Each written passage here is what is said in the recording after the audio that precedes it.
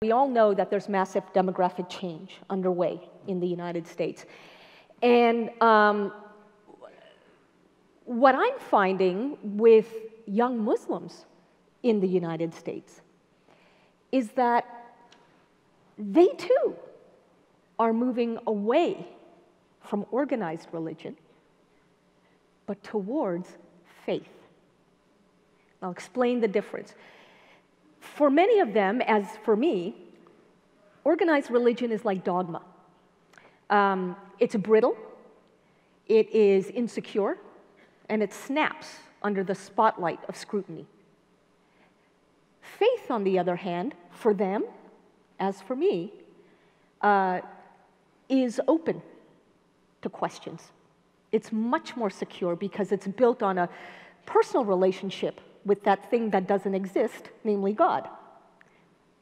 So the point is that the spirit behind spirituality is not going away for a lot of the next generation.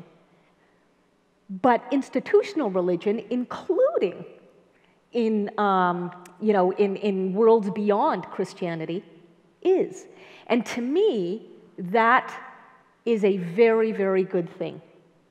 Because what it, in many ways, compels believers to do is be truly sincere in their expression of faith, not because the imam or the minister or the rabbi told us so, but because I genuinely believe it to be so.